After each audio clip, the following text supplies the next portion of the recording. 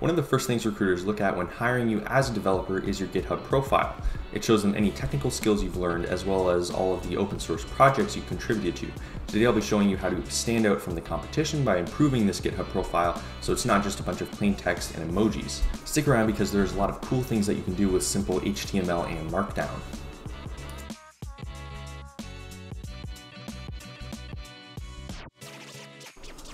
So firstly, let's take a look at my current GitHub page, show you what we're going to be getting into. So right up here, we have this lovely little animation that I really like. It's just this typing out animation that shows you some text.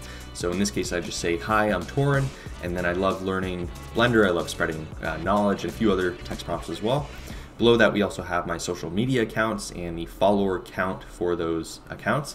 And down here, we also have the languages and tools that I use. So I use Python, Go, JavaScript, of course, HTML and CSS. You can argue if those last two are languages or not, but I won't comment on that. As well as some of the main tools I use, so like Three.js, FastAPI, Django, GitHub, and Blender. Right below that, we also have the Contact Me section. So these are just links that take you to my social media accounts that you can get in touch with me if you need contract work or work or something like that. Below that, here we have this statistics section, which I just love. It shows you a very detailed and in-depth view of your GitHub activity. So how many stars you have, the total commits, as well as the total PRs, total issues, and contributions. Right over here, we also have the current streak. So it shows you how many days you've been coding for and committing to GitHub. So I've been going for 3 days now. I hope to keep it up. But the longest I've gone for is 19 days, which was when I was developing the Blend My NFTs Blender add-on. Took a while to get that up and running. Down here, we also have the contribution graph for the last 30 days. So it just shows you like when you've been contributing and by how much over here on the y-axis.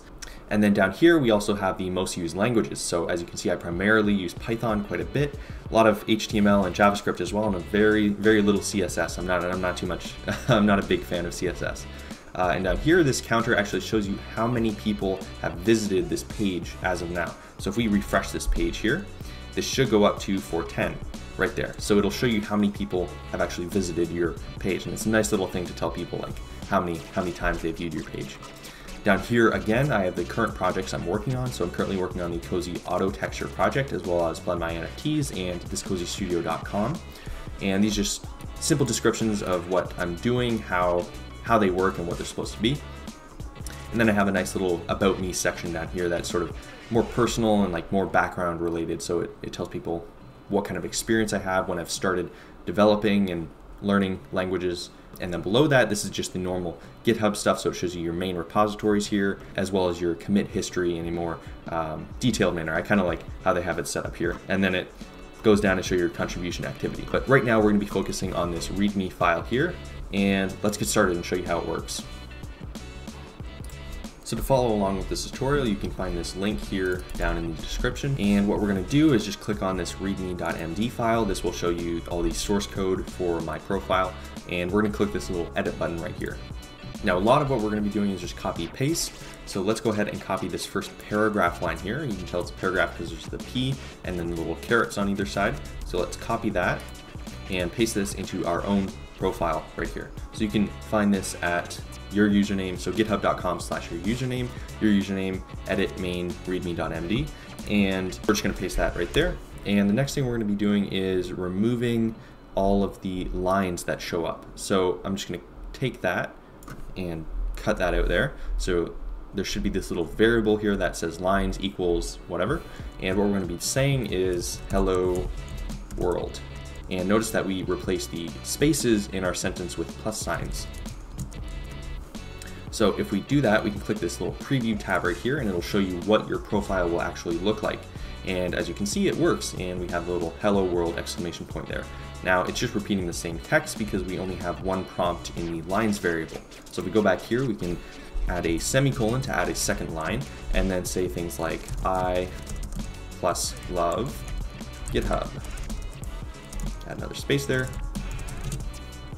exclamation point, and then preview that, and it will say hello world, and then I love GitHub. And you can add as many as you want. So yeah, anyway, that's a pretty cool thing we can do. So let's move on. The next thing we're going to be taking a look at is the social media badges here and the following counts. To do that, let's just copy and paste this next paragraph here. go back to our README file and just paste that in there. So obviously you probably don't want my social media links on your GitHub profile. So these first two links here are kind of special. You need to actually say what your username is on Twitter or on GitHub. So right here I have Leonard Torrin, that's my Twitter handle. And then down here we have my GitHub followers, which is Torrin Works. So just copy and paste your username or Twitter handle there. And then to get the follower counts for your YouTube channel, you're gonna need to get the channel ID, paste it right in here, right before the question mark and the style, and just after the subscribers link. And you can get this little code by going to your YouTube channel studio website, by going to studio.youtube.com/your channel. And then the code we're gonna be getting is this little code up here. So let's copy that. And you can see it's identical to the code we have here. So just paste that in. It's gonna be the same for me. And then we can preview this and it will show up down here. So you can see the subscriber counts. And if we open this link in a new tab, it will take us to that YouTube channel, as you can see right here. The next thing that we're gonna be adding are these little badges here that display what kind of tools that you've learned. So we can go to edit file again, and we're gonna copy and paste the next paragraph tag right here.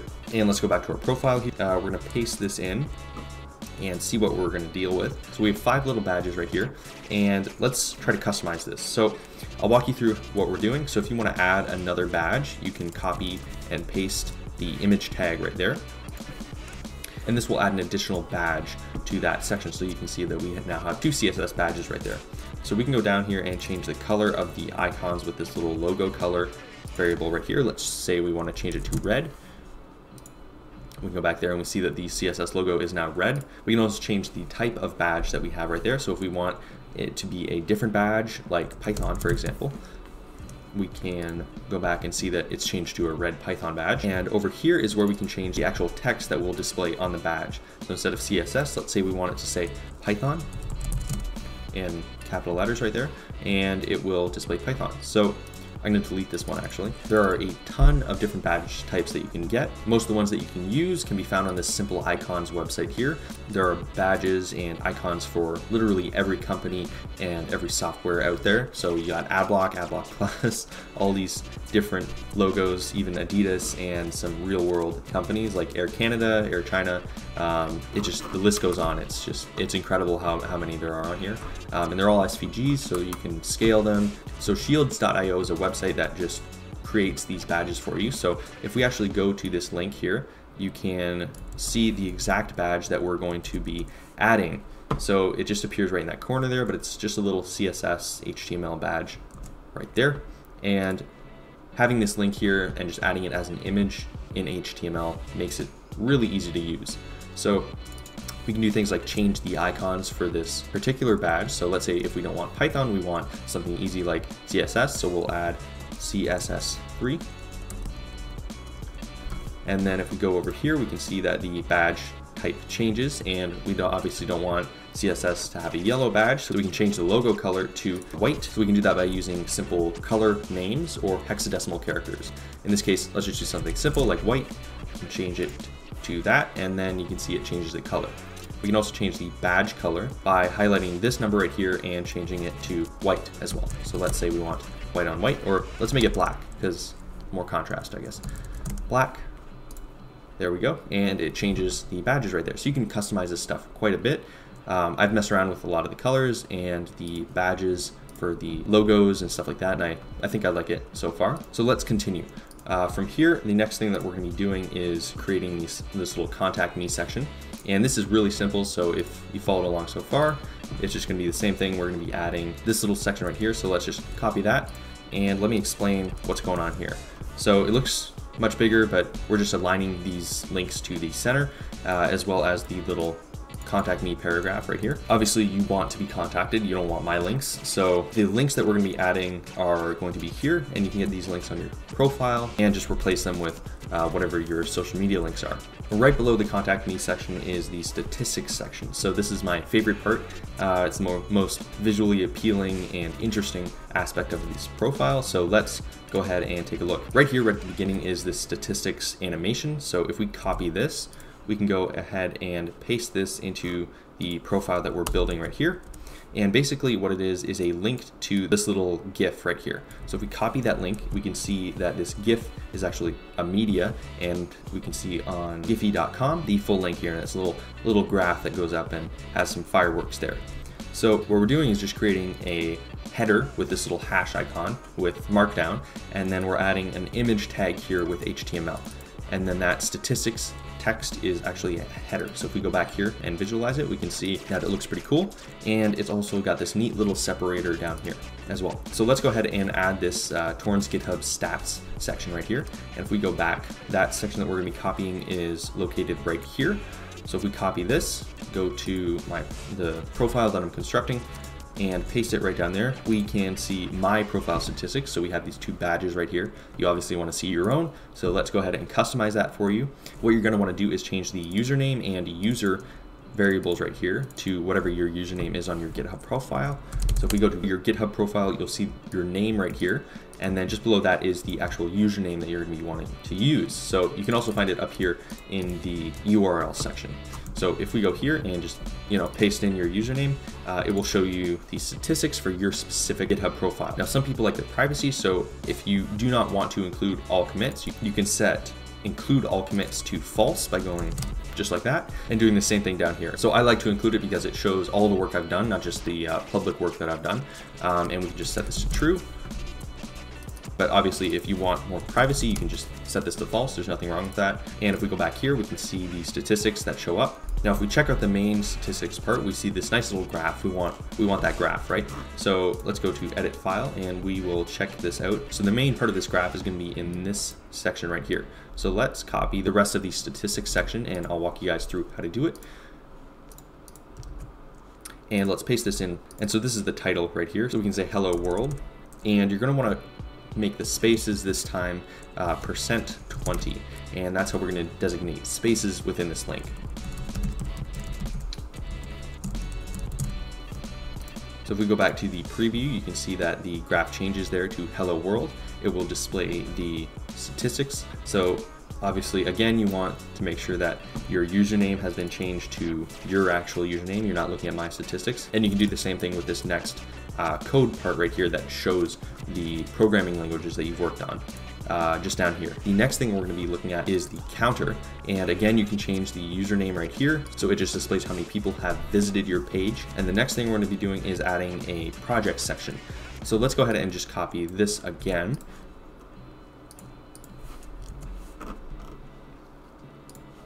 And walk through what's going on. So we have the header right here, and we create a header by simply adding 2 hashes, as well as adding the little image of the dove flying right there, the little origami dove. And again, this is just an animation similar to the statistics graph right there. And then we're going to be adding each element in that list. So these are just basic HTML tags. So it first adds a list and then an item in that list. And then we're going to be adding a link as well as some other markdown stuff right here. And it will add these nice little dots to make the list look a little more appealing. So if we click these links, it will actually lead to the other GitHub repositories that I've made. As you can see here, the Cozy Auto Texture, Blend My NFTs, and this cozystudio.com website that you can see right there, and then just a random other project idea down here. The next thing that we're going to want to add is the About Me section. So very similar to the current projects, it's actually quite easy as it's just text.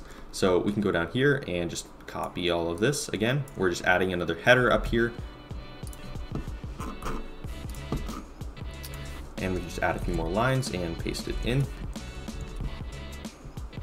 And all of this text will just appear on the page as you'd expect. So it's really simple and really easy to use. It's almost like using a Google Doc, but you can do some much cooler things like adding embedded links and some cool animations, statistics, and profile view counters here. So to add an embedded link, you're going to want to add what's called an anchor tag in HTML. So this is just simply some carets with the letter A and then this href link.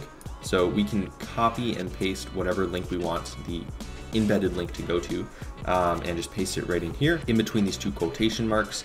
And then the text that we're going to want to add is going to be right between these 2 anchor tabs.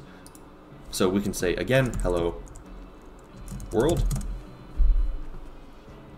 exclamation point, and then move over to the preview, and you can see that the little link there changes to hello world. So I hope that gives you a basic overview of how the GitHub profile is structured.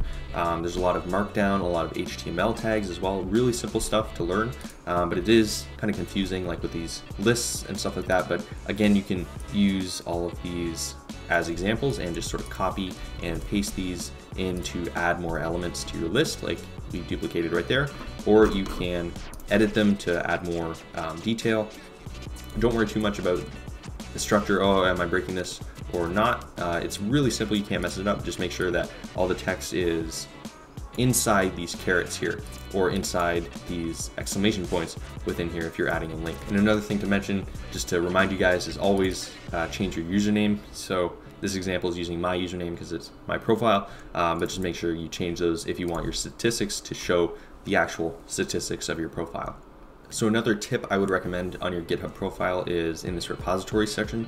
So if you have a lot of repositories that are just simple forks of other GitHub projects and you actually haven't contributed to those forks, I'd recommend setting them to private or removing them entirely, because it shows recruiters that sometimes that you start a project and might not finish it. Of course, we all do this. So it's just a nice way to clean up your profile so that you can see the main projects that you've been working on and give them a good feel for your experience. Another tip as well is to add a little description here and just some of the projects that you've done. You can also go after some of these achievements here. So if you click achievements, you can see Quick Draw and a few other, Starstruck and Pullshark. There's a list of achievement badges at this GitHub repository here. So it goes through badges that you can currently get. I'm not going to go after any of these, but I'll leave this link in the description. And if you're looking for more inspiration on how to customize your GitHub profile, this is an excellent GitHub repository that I highly recommend. It's a big list of all of these GitHub profiles that have really cool concepts in them. You can even create things like games in them, just something really cool. So I highly recommend checking it out. Like I said before, these two links will be in the description. But anyway, this is just a quick video. I thought you guys might find it interesting. Let me know what you think down below in the comments, and have a good day.